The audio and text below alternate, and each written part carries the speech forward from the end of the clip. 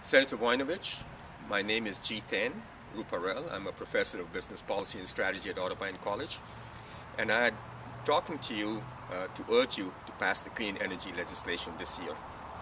My New Year's resolution is to reduce energy consumption by putting in LED bulbs, by tuning my car and trading my car in for a high mileage car.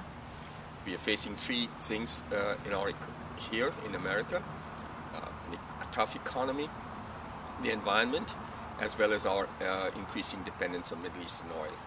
And by having clean alternative energy, we attack all three.